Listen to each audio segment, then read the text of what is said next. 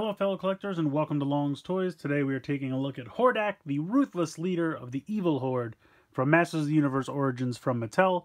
This is part of the fourth wave of Motu Origins. Very excited for Hordak. He was definitely one of my favorites as a kid, and the one I had was very much worse for wear, so very excited to get a new version of Hordak here. Looks pretty fantastic. Here on the retro card, have the exploding red rocks with a nice blue background. Really sharp. Taking a look on the back here, you have some really nice artwork at the top of the card, which I think looks fantastic. Showing off all the other members of the Horde. You got Modulok, Mantenna, Leech, Grizzlor, some Horde troopers. I can't wait. I'm hoping this means that they're all eventually coming, hopefully sooner rather than later. I always loved the Horde.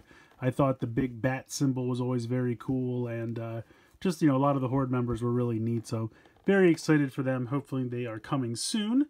Here on the back, you can see the other four, or all four of the characters here in Wave 4. He has his crossbow, and then it just shows off his posability. He's also got a cape and like a bat that perches on his arm. We'll take a look at all that. So pretty cool packaging. Love the artwork here on the back. Gonna go ahead, get him off the card, and we'll take a closer look. So here he is out of the packaging, and he looks pretty great. Really dark color scheme going on here. You got the dark gray, black, a little bit of red, and then I guess this kind of bone white color for his face. But it's a really kind of menacing color scheme, and I like it a lot. He's got the red cape on the back. I remember with the original toy, it was a much thinner cape. It was made out of almost kind of like a thin vinyl material. Not quite paper, but not much thicker. And as a kid, it didn't last very long. It got ripped off not long into its time with me. So I'm glad that this is made of kind of a more substantial material. It's a nice kind of soft, rubbery plastic that I don't think should be a problem. It does kind of look like it's just glued on here to the back, so we'll see how that stands up over time. But so far, it seems to be perfectly fine. Head sculpt, I think, looks really good. I like the red for the eyes and the teeth. I think that's a really cool choice. It really makes them pop. Got the Horde symbol there on the chest, which looks really good. Standard articulation, so you have ball joint here for the head. Side-to-side movement, move up and down, rock side-to-side, everything's going on there. Got the hinge and rotation in the shoulder there. Hinge and rotation in the elbow. Hinge and rotation in the wrist. Got a waist swivel. Got a ball joint here in the hip, so you can kind of go out to the side. A little bit of front and back, not a ton. You have a hinge and swivel in the knee. You have a boot swivel, and then you have ankle up, back, and forth, and then you can rock side to side. Unfortunately, on mine, I feel like the boot swivel and the ankle joints are a little loose. You can almost kind of see like how the boot kind of hangs off there. Now, they are meant to pop off. I think it's part of the mix and match nature of the toy line. You can see it's very simple. You just pop it back on, and you can hear it snap back on. But it's just a little loose, it makes standing a little difficult. Not terrible, but just a little difficult. So hopefully if you decide to pick this guy up, yours won't have the same issue as mine. But yeah, his ankles and his boot swivel are just a little loose, which is a bit of a bummer. But otherwise, he looks fantastic. He does come with two accessories. So he has this little bat that he, I guess, perches on his forearm. Now, this was another one as a kid that this broke off, so all I had was this piece, so I had no way to attach it.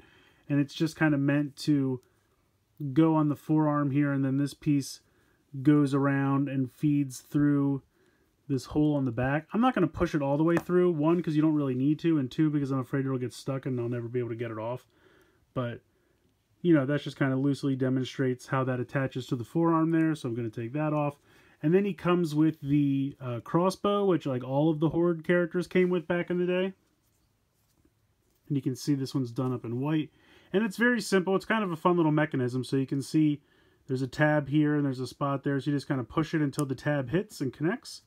And then you push down here and then it kind of like, you know, mimics it firing. It doesn't really do much, and it certainly doesn't actually project anything.